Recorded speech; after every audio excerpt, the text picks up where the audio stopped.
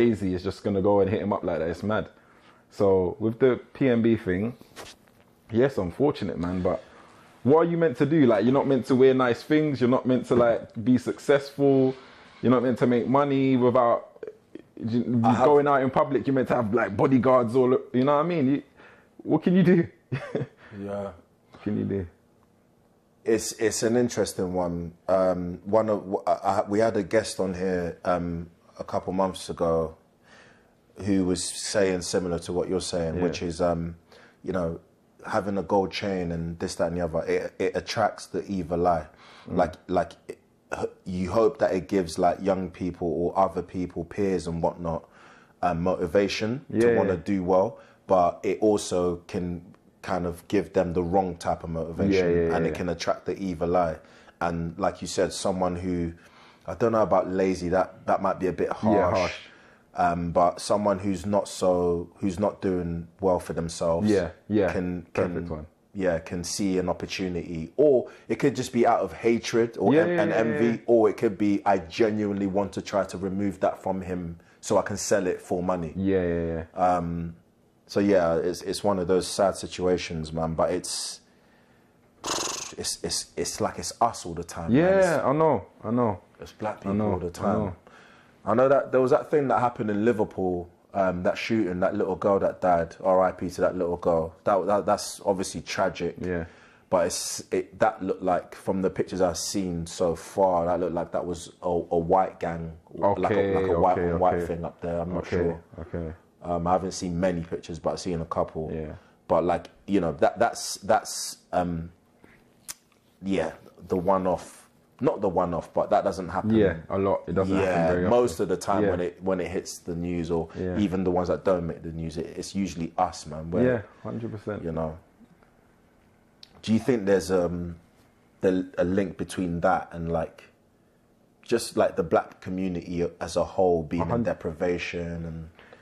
Yeah, like I said, we spoke about colorism before, innit? So even if you're gonna have like, I don't know, hatred towards your own, but your skin's lighter or darker, imagine that person, you already don't like them, and then now that person you don't like because of their color, they're like rich, and then they've got like a car, then they've got like a beautiful woman that you feel like you should have because you feel like you're better than him, and then so that naturally is going to cause, you know, but that's how some people think. I don't think, like we said, innit, I don't think it's not like known in every race to think that way, to have this like competitive nature. Yeah. It's mainly in the black community, and I don't feel like I feel like if I see someone doing well for themselves, whatever, I'm like, I'm happy for you.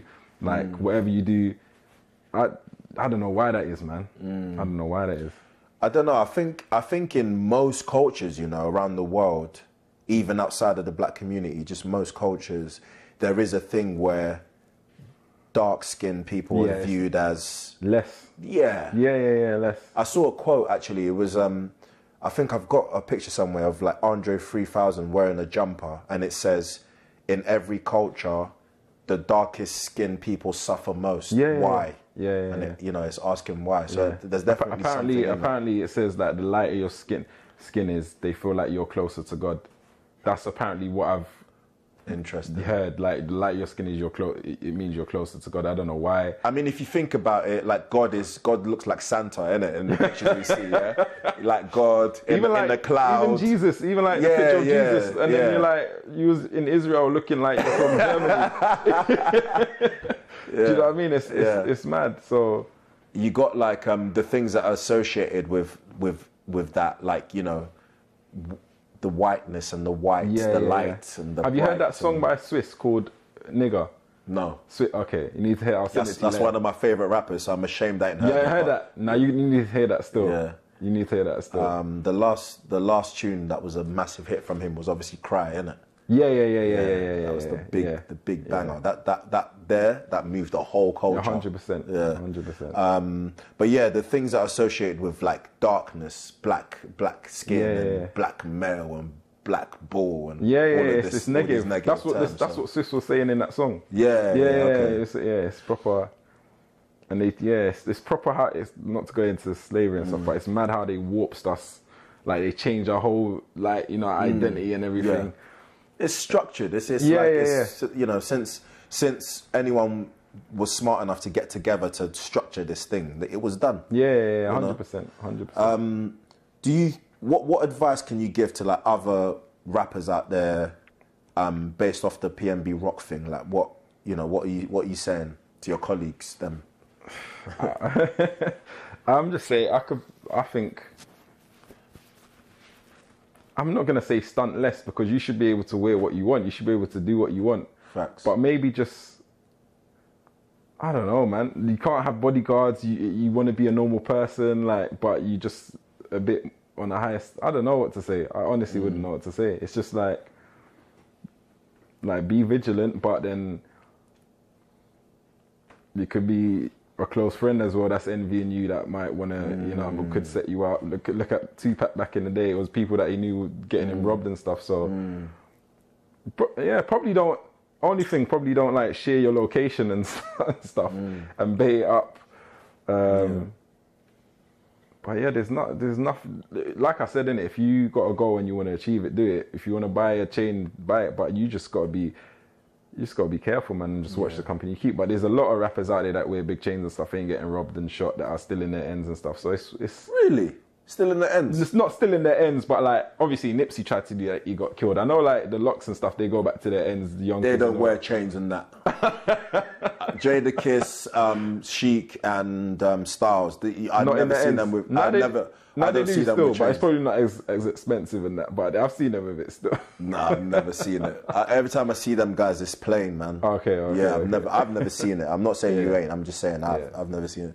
I can't think of anyone who's in the hood with big chains on. Nines was on that. Nines was on that.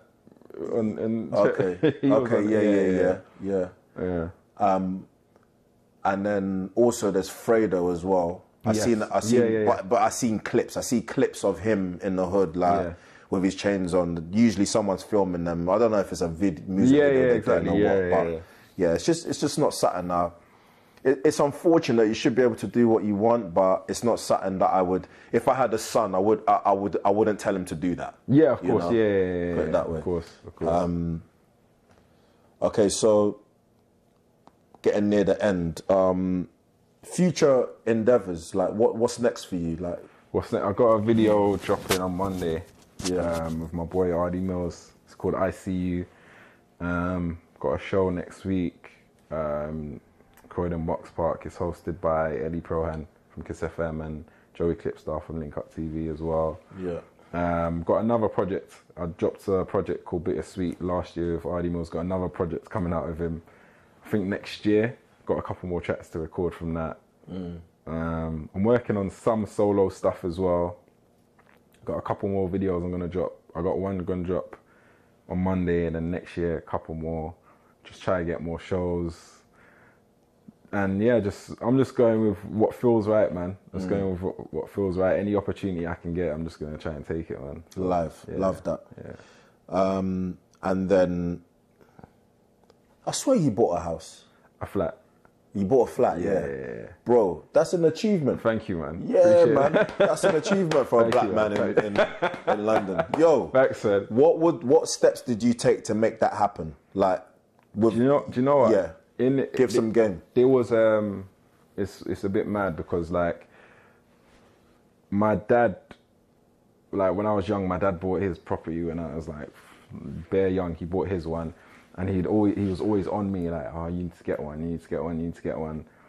And I actually started saving, innit? I started saving. And then I actually was like flat hunting and stuff.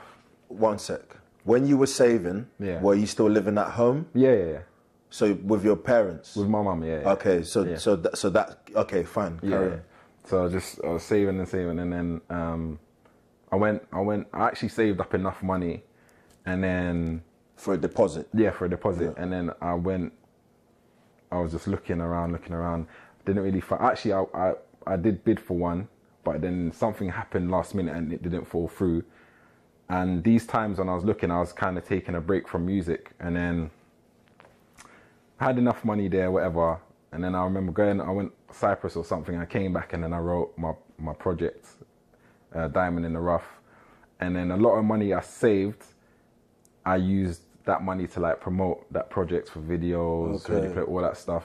But I went that year. Yeah, that year I wasn't. It's weird because I was spending it, but I was making it back. I wasn't really saving that year, spending it, making it back. So once that project was done, COVID hit in it, and then COVID hit, and then I was just like, I should start looking again. And I literally went to look. Weren't gonna bid enough. I thought, let me just. And then I went, and then I found one. A stage agent rang me. I was like, yeah, I got one for you. Went down, saw it, and then I was like, yeah.